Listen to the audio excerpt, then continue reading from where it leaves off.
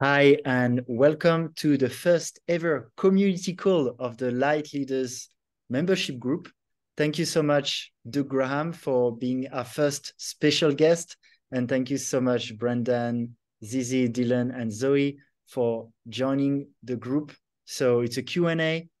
The people who are part of the group, I think many of you have watched the podcast already and have followed you quite a bit, Doug. So we can go into a little bit more advanced questions. How we do is we record the whole and the first 40 minutes, we put them on YouTube and keep the last 20 minutes for if we want more private conversations. So yeah, thank you so much, Doug. I'll start with a very quick intro, let's say, just from my perspective, because I've been, like many of us here, on the raw food, fruitarian journey. You've written this book, the 80-10-10 diet, which I've listened to, and it's been amazing as a foundation for my journey. And then in the realm also of this nutrition, there are different paths. Yours is a lot of fruits and also quite big quantities, which is something other people in the field, yeah, debate more. Anyway, that's for like a quick intro. I know you also like really fit. You exercise a lot, do a lot of strength training, and you've also trained a lot of athletes. So that's also an angle, the quantities with the fruits and being an athlete on those fruits. So now I'll leave it up to the conversations. So if you want to say something to start with, Doug, I'll invite you for that, and then we can go on for the questions. Sure. I've been following this raw journey now for coming up to 45 years and have seen a lot of different approaches tried. Some people say I eat a lot of fruit. I think I eat an average amount of fruit for a human being, and that most people just don't eat much fruit. Uh, it's not a right or wrong thing. Some people say I use a lot of calories or a lot of volume. And again, I'm helping world-class performers do their best. I'm helping sick people and people who have been considered unhelpable, unhealable, and helping them turn their life around. And what I've found is that people who don't eat enough end up either binging a little bit down the line, or they find their program is unsustainable completely because they lose so much weight. Now, a little bit of weight loss is generally, for a lot of people, that's a good idea, but there's people who don't wish to lose, and I understand that as well. If you don't eat enough, you will lose weight. I mean, that's the whole basis for weight loss. When people try to convince you that there's some other basis for weight loss, I I think they're kidding you, really. If you don't eat enough, you lose weight. How do you lose weight? Don't eat enough. If you want a sustainable program, you got to eat enough. And I could eat an apple and a cucumber on some given Wednesday, but I'm not going to tell you that I could do that for 365 days in a row, just an apple and a cucumber. Calorie needs basically equate with fuel needs. And for people who carry more muscle, fuel needs are greater. For people who are more active, fuel needs are greater. It's just like if you drive your car more or have a bigger car, a heavier car, a gas guzzling motor, or a very efficient motor. Now, I understand full well that people who are inactive, that don't carry much muscle mass, don't need anywhere near as much food. No question.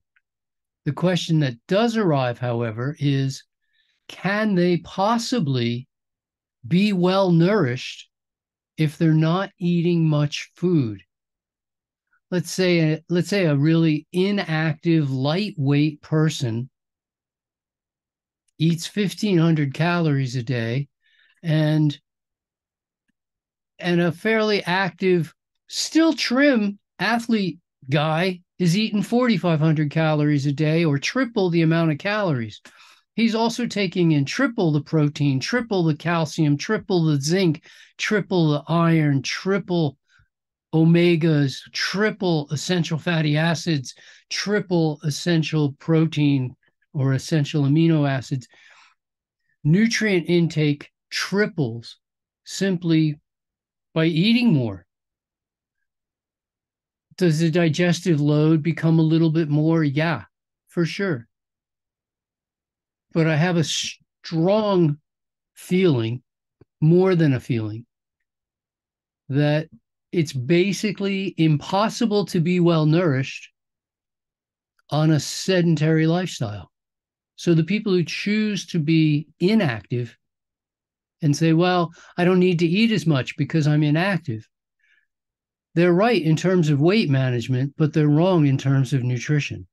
And they're wrong in terms of health, because you can't be a healthy person who's inactive. Those two don't go together.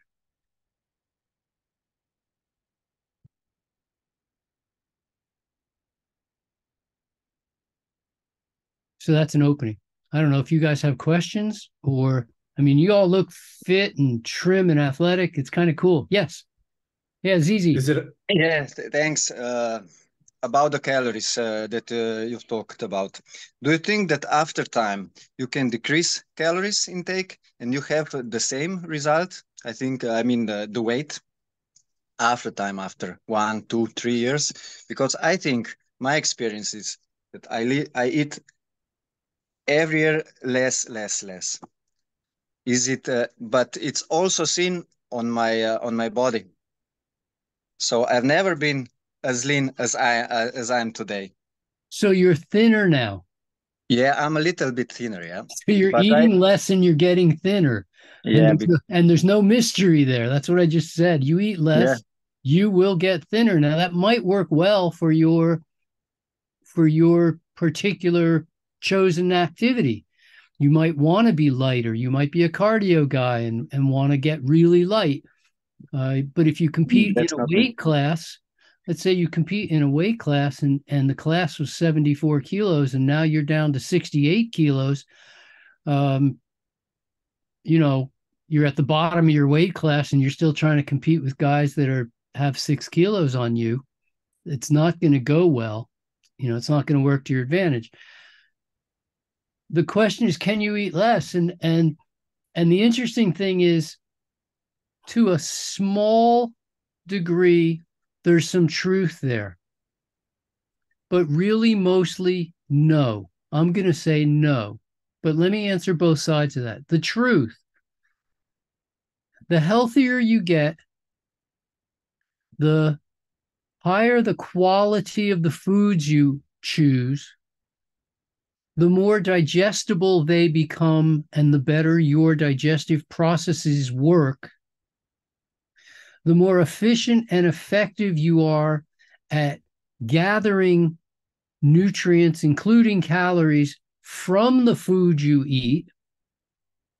All of this contributes to what's called a reduced digestive load.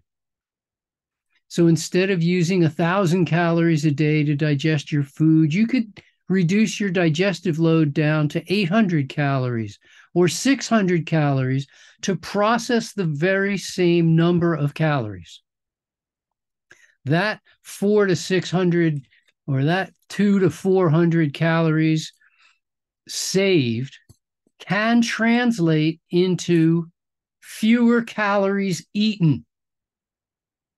Or it could translate into more calories available for activity or weight management, whether you wish to go up or down. So it depends how you want to use it, but I don't see it as a continuing trend where you're going to use less and less and less until you're using no fuel at all. That's not the direction. Nor, I don't believe, is it a goal to get lighter and lighter and lighter until you weigh nothing at all. the amount of body fat you choose to carry and the amount of muscle you choose to carry is totally choice. It's preference. You get to pick, Zoe, exactly what you want to look like 5 years from now, what image you wish to convey to others. If you want people to look and say, oh, he's a cardio guy. Oh, he's a weightlifter. Oh, she moves like a yogini. Oh, maybe they're a springboard divers or a gymnast. I can't tell. Oh, that look, big right arm, small left arm. That's a tennis player. We can look at people and tell what they do by their chosen activities. We can tell. But it takes time to develop physique development, posture development, movement pattern development. These things take some time and effort. We're not talking about tomorrow's workout. We're talking about, wow, what's this going to look like in 3 years, 5 years, 10 years? When you're 10 years from now, do you want to be stronger or weaker than you are right now? If you want to be stronger 10 years from now, you better be including strength training now. If you want to have a better mile time or a better kilometer time, like 5 years from now than you do now, you better be running some sprints and doing some strength training along with all your. So we can pick and choose all of that. But it's still, if you open up a standard sports physiology book, it's going to tell you it takes X number of calories for a person of a certain weight to move from A to B a kilometer apart. How many calories does it take to move 70 kilos 1 kilometer? And that number of calories, that amount of effort is already a physical known. And that's not going to change just because you start eating mangoes instead of Big Macs. So your effort is a predetermined number of calories. There are places you can affect this whole thing. For instance, when people fast, post-fast, their digestive efficiency is unbelievably good. They can get calories out of everything. They're really good. They digest their food and pull everything that's in the food out of the food into the body. The body's like a dry sponge at that point, being exposed to water. And so digestive efficiency is really good, and it makes it a bit easier for people to gain weight after a fasting experience, which is as it should be. You haven't affected your metabolism. You haven't affected your metabolic rate. These are fixed, but you've affected digestive efficiency. Does that help, Zizi? Very, very helpful. Thanks, Doc. Very helpful. Okay. Yes. I wouldn't personally make it a goal to eat less and less and less, unless you're struggling because you're constantly overeating. And even then, I'd make it a goal to never eat until you hurt.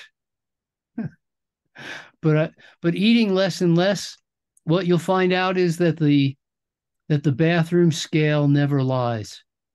And if you consistently undereat, you will consistently lose weight. Okay. Thank you. Sure. Anybody? We're open to questions. Brandon. Hey, Doctor. Hi, Dr. Graham. Hi. Hey, how are you? I'm really well. You looking good. Are you I'm someplace warm? I'm in Bali. I'm just How south lovely. of where Alex is. Yeah. Where are you at? Right this minute, I'm in England. Oh, wow. Okay. Until tomorrow. And then Okay. I'm in Serbia. Do you live in a warm state in America? I live in England, in the southernmost part of okay. England. Yeah. I thought you were in the States. Well, I lived in the Florida Keys for almost 20 years. I do have Okay. that experience, and I have spent quite a few years in Costa Rica, which is Oh, pretty okay. which is pretty warm, except I like it up in the mountains. I love the mountains. So it's I have warm a in the day, cold at night. question on fasting. Yes, sir. One, what would you suggest, water fasting or even juice fasting?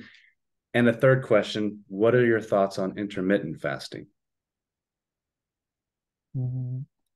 Let me start with a question. What would be your interest or reason for wanting to fast or to learn about fasting? You're asking me that? Yes. Um, Might as well make it I've personal. never, I've done a 3-day water fast. Mhm. I've done about 50 10-day juice fasts. Mhm. They always made me feel good. Sure. However, I'm hearing sometimes, no, don't do that, from some people in this kind of field, and people that are saying you have, you not pretty much you need to do that every once in a while. And the last fast I did was just, I did watermelon for 5 days, and that was a couple months ago. Um, I have never done water fast, and it's kind of been the topic around me lately. So I don't know if it's something I should do. It's not something I feel called to do, but I would definitely do it if somebody like you would recommend it. Oh, bless. So it's a great question. It could take up the rest of the hour, but I won't let it. I'm going to start at the tail end, okay? Intermittent fasting. The appropriate name for intermittent fasting, I would call satiated eating. If you eat till you're satiated, then you're not going to eat again until the next meal. And when the next meal comes, if you eat till you're satiated, then you're not going to eat again until the next meal. That would be intermittent fasting. As far as I understand it, you're not eating in between meals. In order for that to happen, all you really have to do is just eat enough fruit so you're satiated from one meal till the next. Your mother was right when she said, don't eat sweets before the meal. It'll spoil your appetite. And that's exactly what happens when we eat fruit. It satiates us. It spoils our appetite, which is the whole entire point of eating, to satiate yourself for a while so that you can get on with the other wonderful things in life and do some other self-constructive stuff besides eating. Turns out all of life's necessities are pleasant experiences. They're pleasurable experiences, including eating. And I get a little concerned when people try to take the pleasure out of eating, because it's supposed to be pleasurable. The way to make it most pleasurable is sweet and juicy.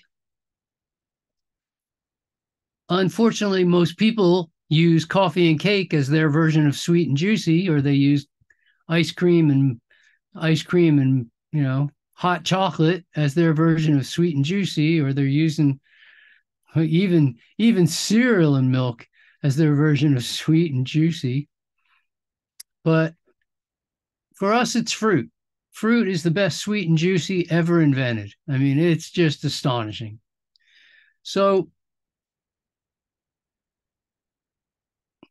if I call fasting one thing, but your definition of fasting is something else, we have a little bit of a hard time holding a meaningful conversation where we're getting our points across to each other. So I'm going to call fasting the extreme end, or the end point of the continuum we call resting. So when you're running as fast as you can and you slow down to a jog, that's relatively resting compared to running as fast as you can. And when you slow down to walking, that's resting compared to jogging. And when you stand still, that's resting compared to walking. It's a continuum from standing to sitting to laying down, to letting go of your emotional stresses and concerns, to being in really comfortable surroundings, pleasant, comfortable surroundings, rather than a cold winter day sitting on the sidewalk. Sitting in nature on a warm day where all the contours, the lines are all curved, the green is the predominant color, the sounds are the sounds of nature. This is sensory rest. So as we participate in more kinds of rest, we get deeper into the resting state. When we incorporate all 4 types of rest, sensory, emotional, physical, and finally physiologic. In order to make physiologic rest happen, we basically have to shut down unnecessary systems in the body. So we shut down almost all muscular activity. This is huge physiologic rest. We shut down digestive activity. And once again, this is huge physiologic rest because the process of digestion can take, on an average, it takes 35% of the calories that a person eats every day. But it can take as many as 50% of the calories a person eats immediately after meal times. It can take so much that you go comatose, you fall asleep after eating. That's not enough calories to stay conscious, I mean, it's all being demanded by the digestive. Whereas on the diet, that raw vegan, high fruit-based diet, 80-10-10 style eating, we've cut digestive demands down into the teens and sometimes even less, which frees up a lot of fuel for other things. But as long as you're taking in food, the digestive system remains fully functional. And whether that food has fiber in it or not, well, fiber is good for the digestive system, I've always heard. So reducing the fiber from the digestive system, I'm not convinced that's an asset. Now, why do people feel good, as you mentioned, on a juice diet?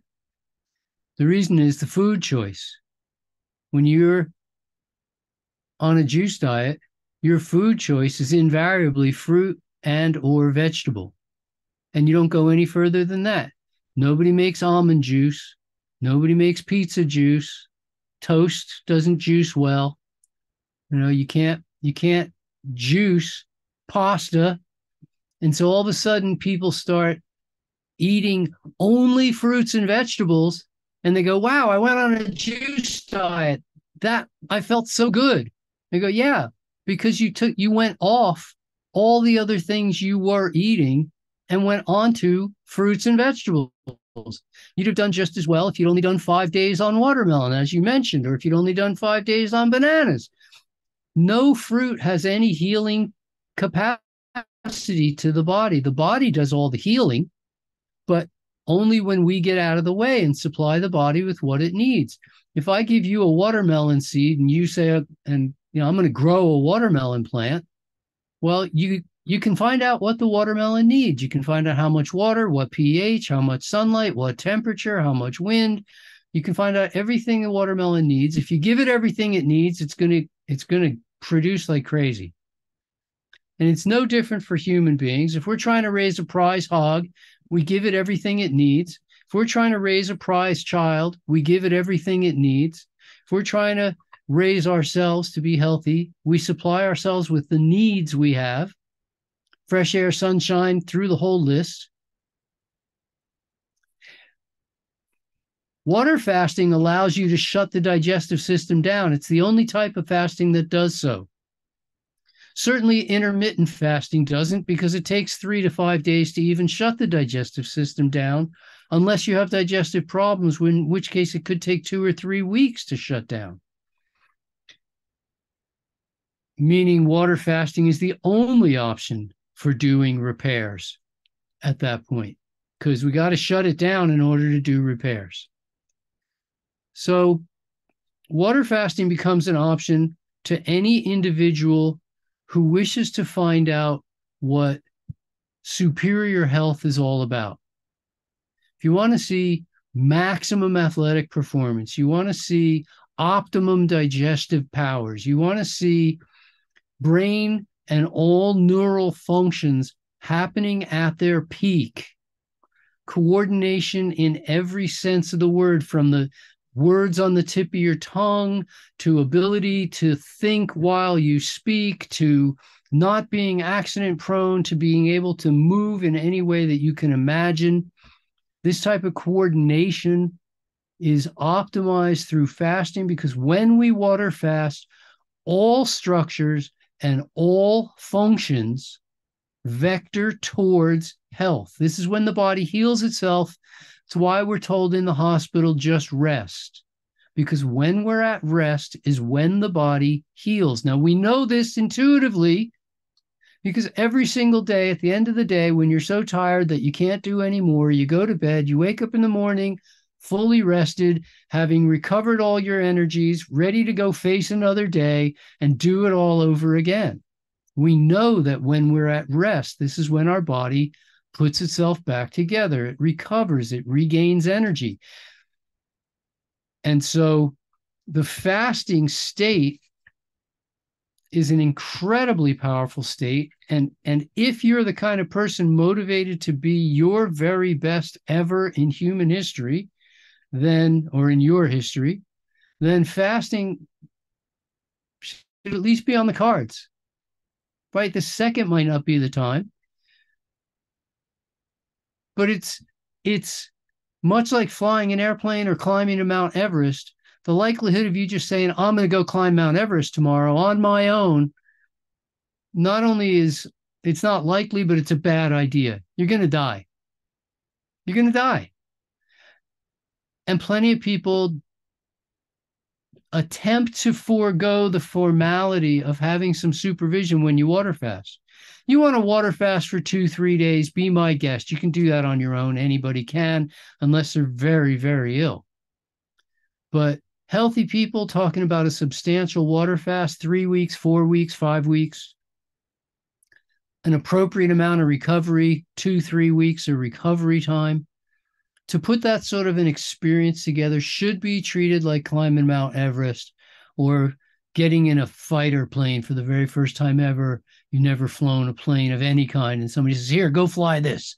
I mean, you're going to die. It's not going to come out well. Granted, most water fasts are uneventful and they go along quite well. But when they get eventful, you don't want to be in the middle of a fast needing help, because there's nobody to help. You want to run a fast so well that you come out of it a different person, where fasting won't affect your eating habits.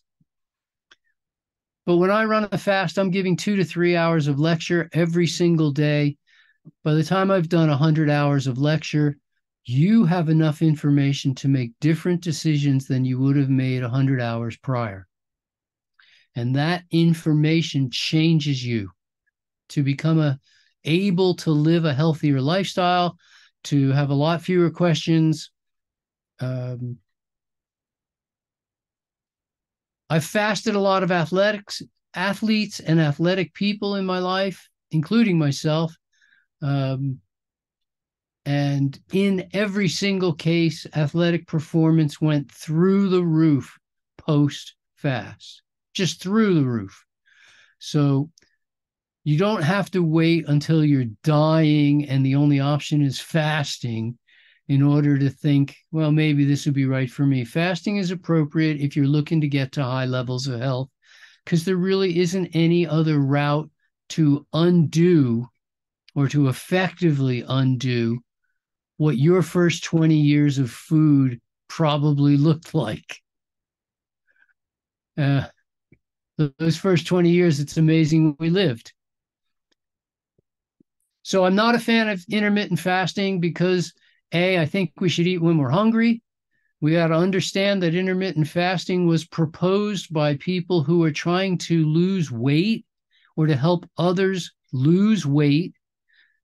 And that was the only reason that it was suggested in the first place. Hey, you can't you're obese and it's getting worse every year. Try this pattern of eating. Try some pattern to your eating. So here's a pattern you could try. Don't eat within 3 hours of bed. Don't eat within 3 hours of waking up. Well, what if you wake up in the morning and you do your heavy workout as soon as you wake up? If you want to recover from that workout, you need to eat, or you're delaying your recovery substantially. So to wait because you're trying to do intermittent fasting makes no sense whatsoever. You should eat when you're hungry, sleep when you're tired, drink when you're thirsty.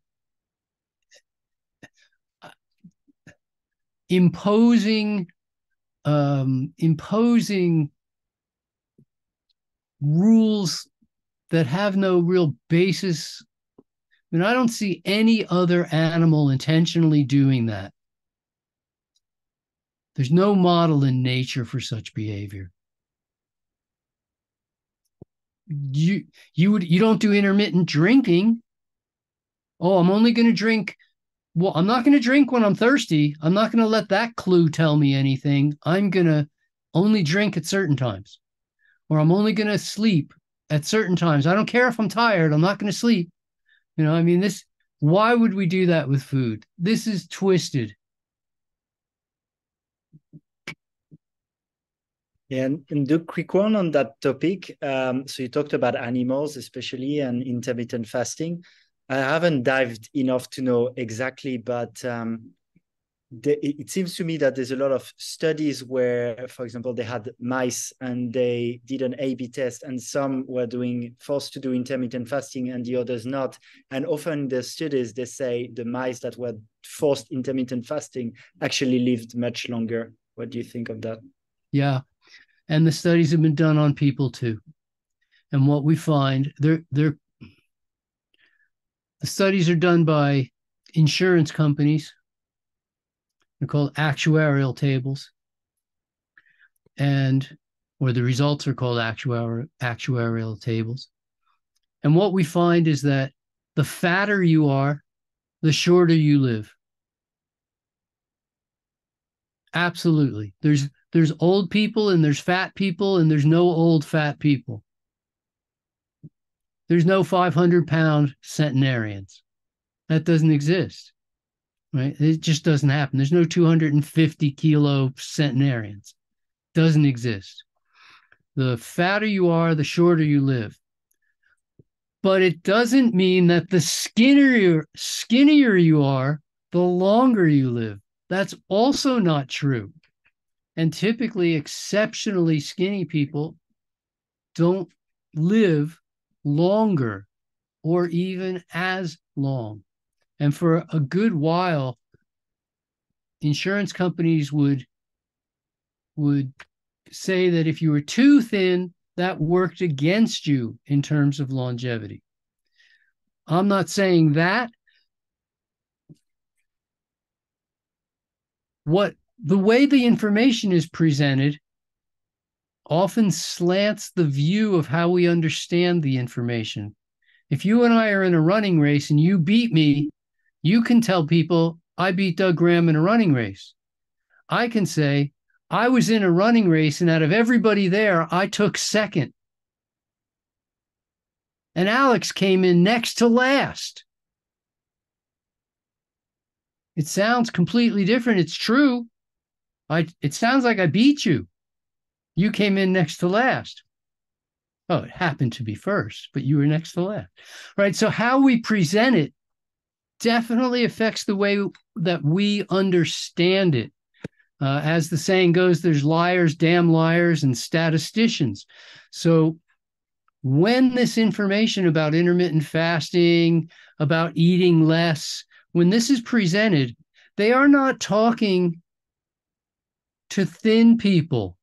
They're talking to fat people. We have to understand that obesity is almost half the population. Overweight is about 3/4 of the population now. When we talk about eating less, this cannot be sustained. You can't just eat less and less and less and less. As you weigh less, you need less, which would mean you'd have to eat even less for it to be too little. But just like driving your car, if you're putting in less fuel than you need on a daily basis, you're going to run out of fuel. You're going to start using bodily reserves, which is fine for a fat person. It's the goal. There's no old fat people. There's no old fat rats or mice or whoever they were studying. But if we start with a bunch of trim people and then cut back on their food by limiting when they're allowed to eat it, bad things happen. You start getting thinner and thinner and thinner. You start eating your own muscle mass for fuel. You start starving. Starvation is not a parameter that we associate with longevity.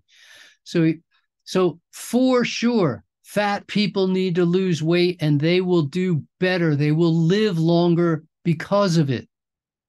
So will fat mice live longer if we can trim them down,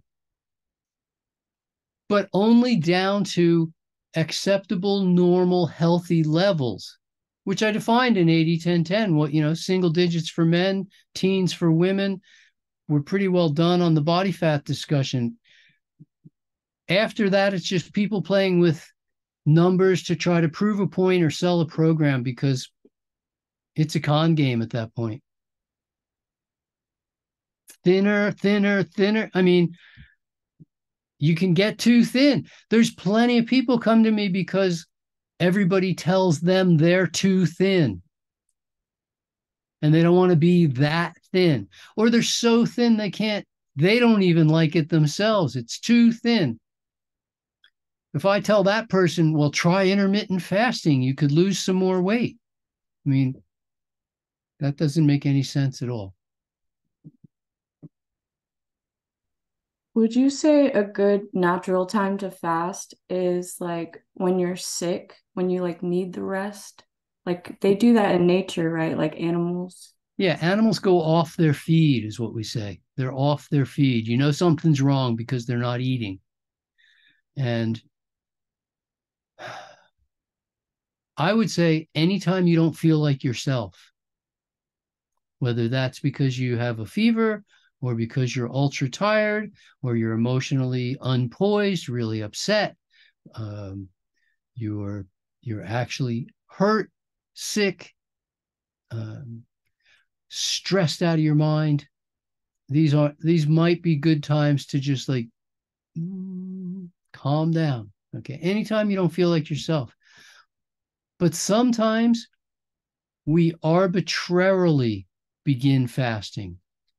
We say, like I run events. I run fasting events, a whole retreat where everybody comes and fasts, and then everybody recovers together. Each is on their own individual path, and they start and stop on their own individual time set. But basically, they're in a group, and they're all fasting together, and there's mutual support, and that's a wonderful thing. All these people start at about the same time, within a day or two of the same time. And that's an arbitrary beginning to the fast. And some of them are so ill and they're fasting for a specific reason to overcome a specific condition. But some of them are world-class athletes or very healthy people who are enthusiastic about becoming more healthy. And for those people, although we look at all the parameters we possibly can, there is nonetheless a degree of arbitrary ending to the fast. There's reasons why this would be a good day or this might not be a good day based on how you're doing at any given time, but it's sort of arbitrary within some parameters. So yes to your question, but there are other times to fast besides just then. That said, my life goal in this discipline would be I want to live in such a fashion that fasting is almost never required. Because at least to some degree, fasting is a penalty, not the price, not the prize itself. I'm not looking to live my life fasting. I did a long fast. I did a 30-day fast. I've done 4 14-day fasts. I've done a whole bunch of 7 to 10-day fasts. But anytime I can live my life in such a fashion that fasting is not required, I'm perfectly happy not to be fasting, because I love living my life. I love being active. I love going out and doing stuff. I enjoy my food as well. I don't live in order to eat, but I certainly enjoy eating and that whole thing. I'm not looking to fast every Monday because it's some penalty that I have to pay. I would never do that. I don't recommend that. I'd rather see, if you're going to fast, let's do it right. If you're not going to bother fasting, fine. Okay, Dylan. Hi, Doug. Pleasure to speak to you. Lovely to hear your voice. Whereabouts in England are you? I'm on the South Downs. If I look out my window, I see a town called Amberley. I'm in a town called Pulborough. I'm as far south as you can get, just to the west of Brighton. Ah, okay. Yeah, Brighton's lovely. I just wanted to, just on the last point that you touched on, what does a day in the life of Doug look like? So obviously it's going to vary. My life? Yeah. What does a typical day look like? Do you have quite strict eating windows, or are you more intuitive? I'm just quite fascinated to get a little insight. I'm not that regimented, I don't think. But within that, maybe that's just me, because I've learned to live with my own regimentation. And a day in the life has changed quite a bit.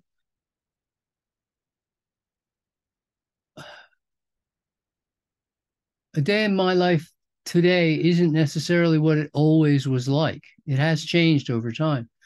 But at this point, I get up and get busy with clients, which is usually either a WhatsApp call or some email or a Zoom conversation, something with interactive with clients. And I'll see 3, 4, 5, 6 clients in the morning, or answer their emails at some depth. Depends on how I'm communicating with any given client at any time. But I wake up and I get some work done. Once that happens, I'll usually be at least some active, a little active. Maybe some gardening, raking. Raking's really active for me. That's like, ooh, go after it. I love the intensity of just like boom, boom, boom, boom, boom, get myself good and out of breath and do a little raking. It's autumn, so I mean, everything's falling off the trees right now. We have an oak tree in our garden. We have a pear tree. They're both just dropping like there's no tomorrow. So a lot of raking is happening. It's harvest still, so I'm picking blueberries and grapes and the last of the figs and apples and pears, and picking all that. And I make dinner for my family. So depending on how I'm going to go about that on any given day, usually there's still some morning to at least decide what's going to be dinner today and start on that, even if it just means pulling veggies out of the fridge or sorting through tomatoes until I know which ones I'm going to, get everything out and ready. I'm going to do another round of clients. I'm going to take the dogs for a walk. I'm going to, at least 3 or 4 times a week, I'm going to do some lifting. About 13 or 14 years ago, I discovered lifting. Obviously, I was introduced to it as a kid, but I never enjoyed it, and nobody really showed me the benefits. And I always did all my strength training using my own body weight like a gymnast would. And then I met a guy and he said, come try this. And I was friends with him anyway. So I said, sure, I'll try. And lo and behold, it's not that I like lifting so much. but I love the technical challenge of lifting well, to get lifts really identical as the last one, and to get the mechanics exactly correct so that I'm lifting to the ability of my strength rather than the limits of my technique. I love the challenge of that. So I'm lifting, I'm training at the moment for national championships, which I full well intend to be on the podium. It would be nice to be at the top of the podium, but I'm not making predictions. But I certainly intend to train as though I'm going to be on the podium at nationals in June. So I'm training for that at the moment, and it keeps me a bit motivated to keep going out there and do something.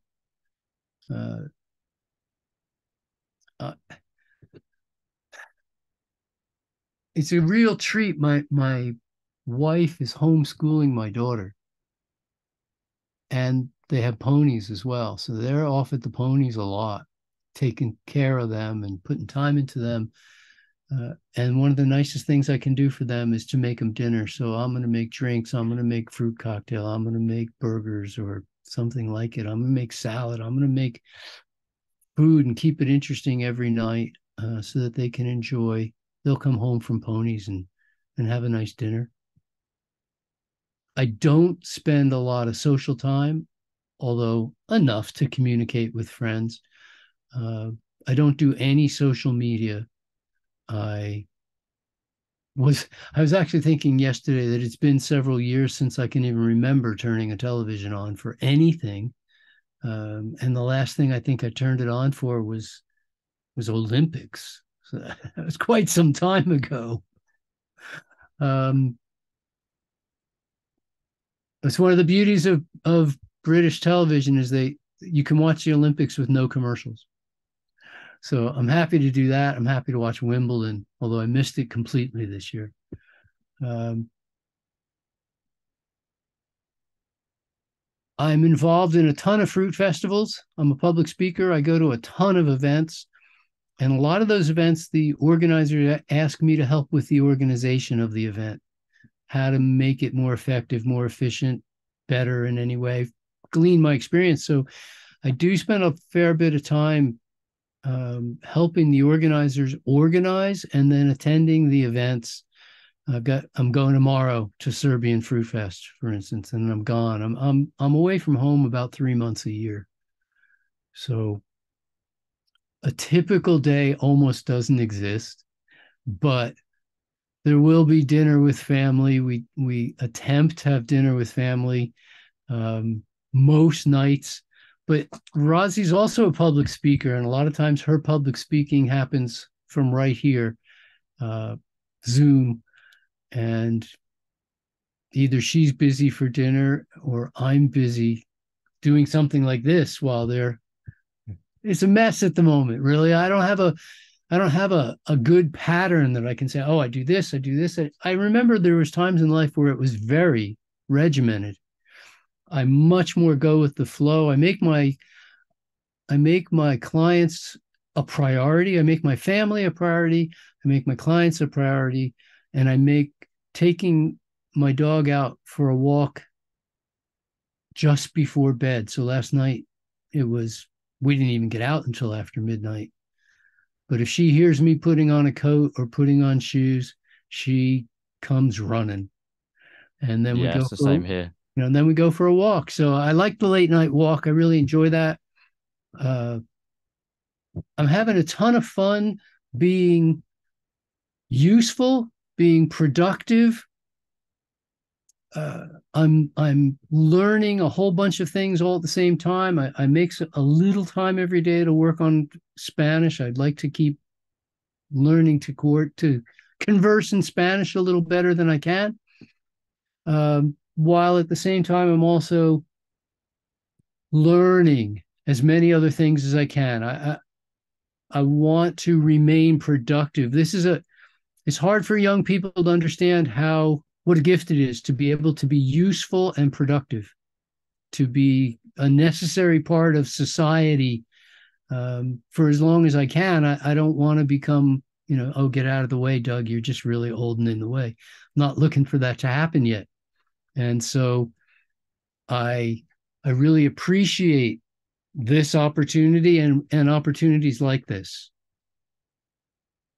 I used to be a cardio guy, and I put more time into exercise than I do now. My exercise needs don't require as much time as they used to because I'm more strength oriented. It doesn't take as much time, but I still like to be able to hop on my bicycle and ride a few miles. I still enjoy being able to do whatever's necessary, move rocks in the garden or whatever is necessary. Rosie bought a couple of tons of rocks and said, I'm building a rock garden. I go, you are? She goes, yes. Could you move the rocks, please? From where they got delivered to where I want them. So I go, sure, I'll pick up rocks and walk with them. And it's nice to be able to do that. The gutters needed cleaning. So I got in a ladder. I climb up to the roof of the house, clean the gutters. And I'm thinking, gosh, I wonder how many more years I'll be doing this for. But at the moment, going up there was really no big deal. Yesterday we had a tree needed pruning, so I go up and prune the tree, and it's fun to be able to be functional. Am I a little more careful? Am I a little less agile?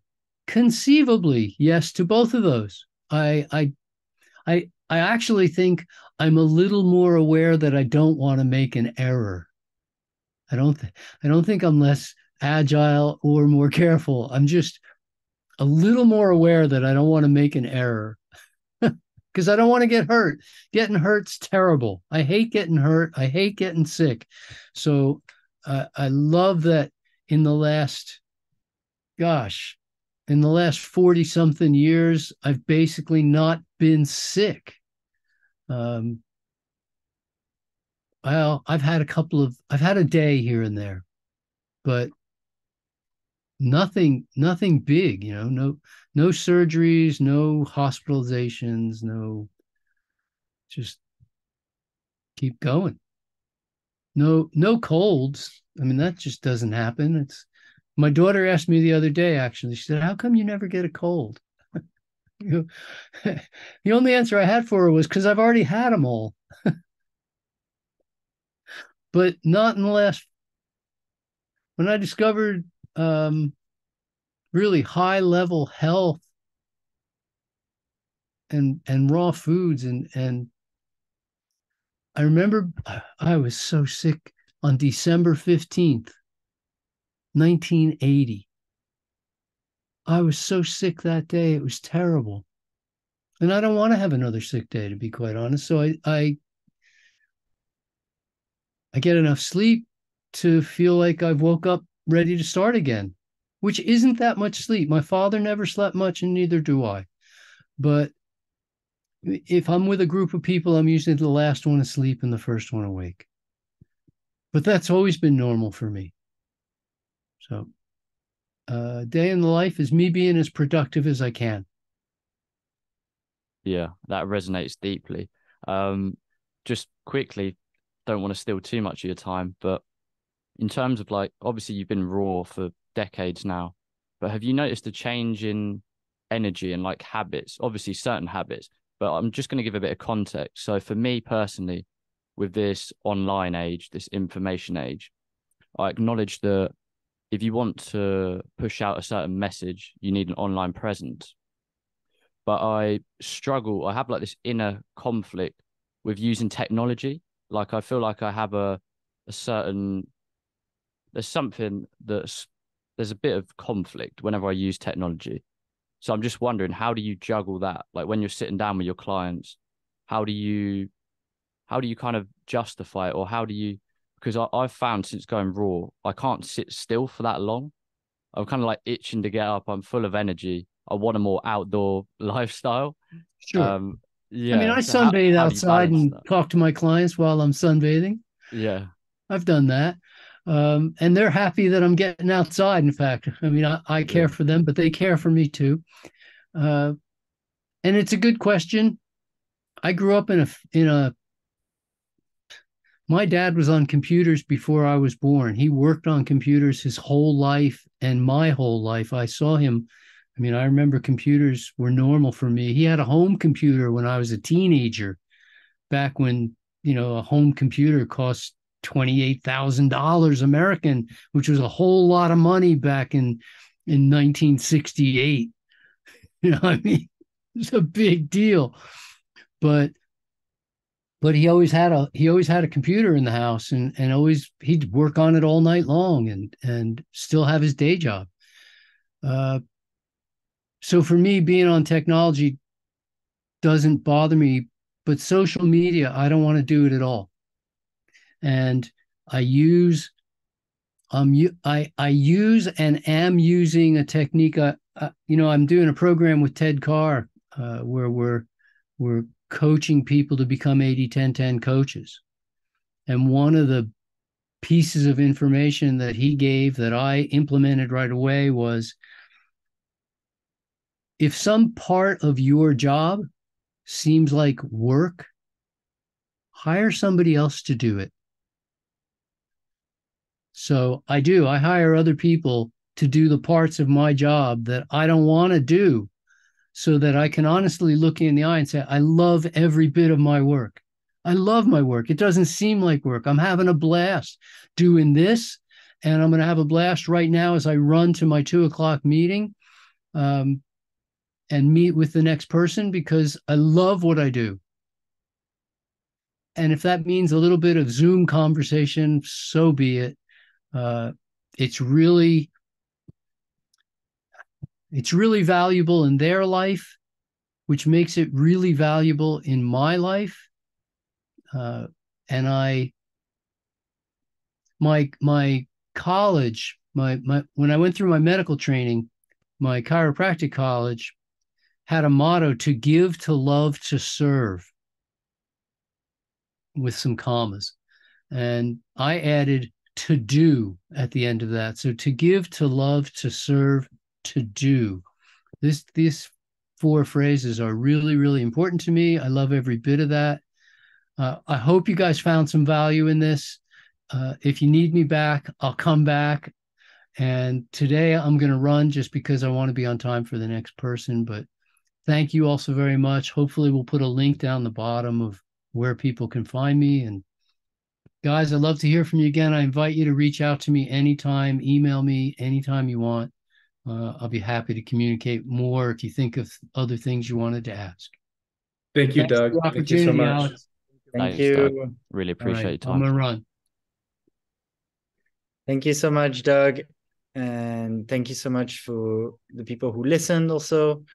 I will stop the recording now, but we can stay to have a little community chat for the people watching on YouTube or listening.